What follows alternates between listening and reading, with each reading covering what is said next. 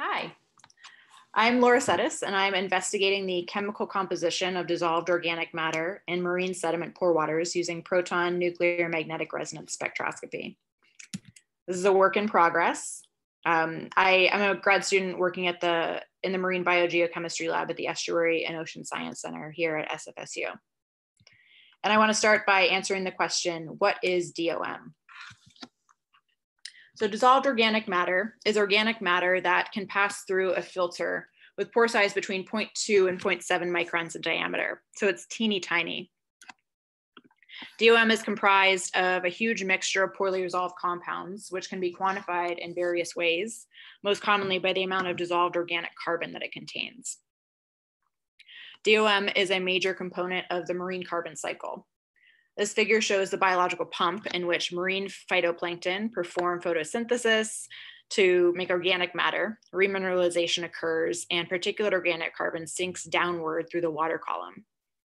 And a less famous component of the biological pump is this volume of organic carbon that escapes remineralization and becomes stored as refractory DOC, which is DOC that is remineralized at a very slow rate. Not much is known about this refractory DOC pool, but it most likely plays a significant role in the marine carbon cycle. So now I'll say more about the significance of DOM and why its role in the marine carbon cycle is so important to clarify. Marine DOM is a major carbon reservoir, but little is known about the mechanisms that control it or how it might react to changing environmental conditions. The active marine carbon reservoir contains 0.66 times 10 to the 18th grams of carbon. And that's comparable in size to the pool of atmospheric CO2 and 2/3 the size of the pool of land plant biomass.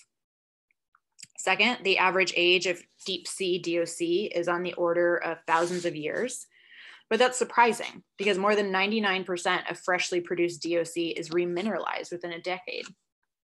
But as you can see in this figure, a small fraction of DOC undergoes very slow decomposition and accumulates in the ocean over thousands of years.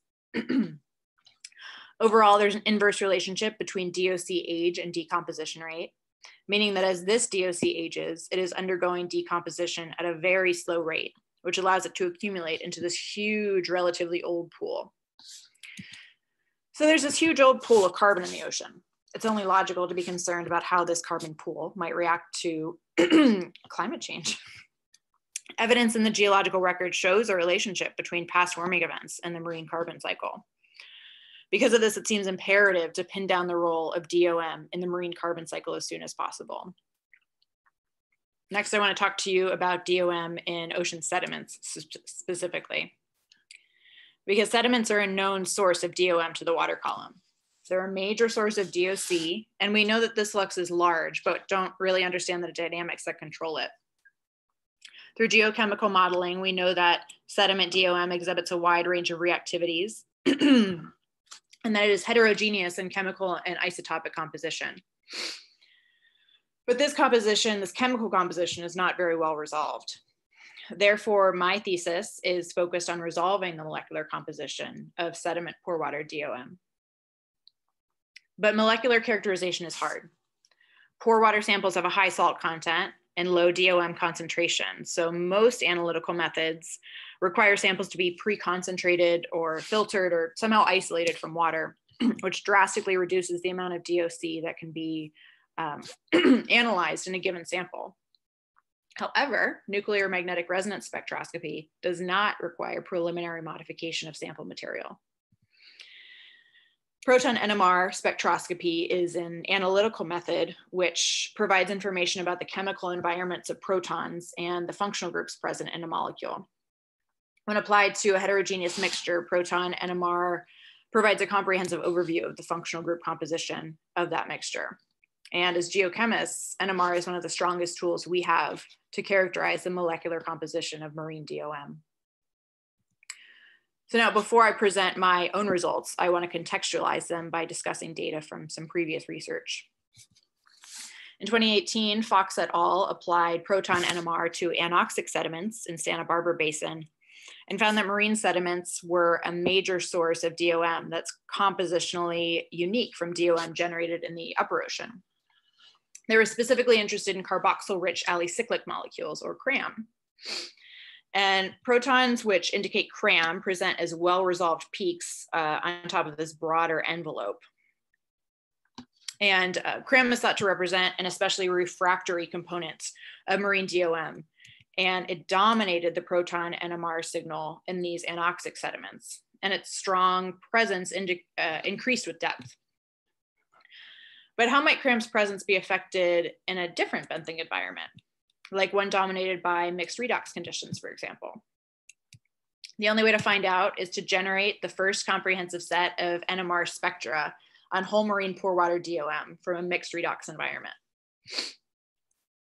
So now my current research asks the question, how does the chemical composition of pore water DOM change with depth in a mixed redox environment?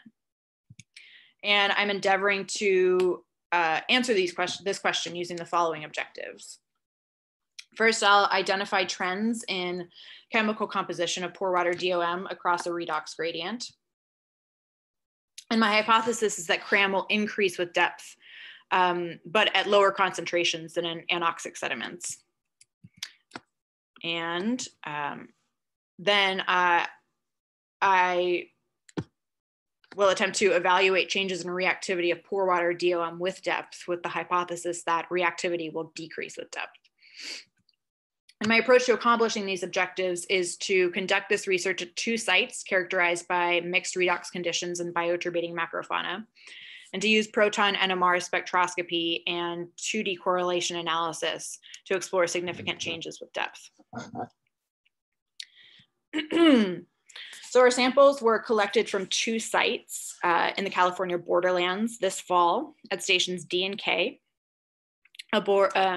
Those stations rather offshore from Big Sur, and we collected the samples aboard the RV Sekuliak. Both sites have relatively high pore water DOC concentrations, making them appropriate study sites for analysis of pore water DOC. And samples were collected using a multi-core. There's me checking out the multi-cores. And multi-cores sample the top 30 to 40 centimeters of sediment.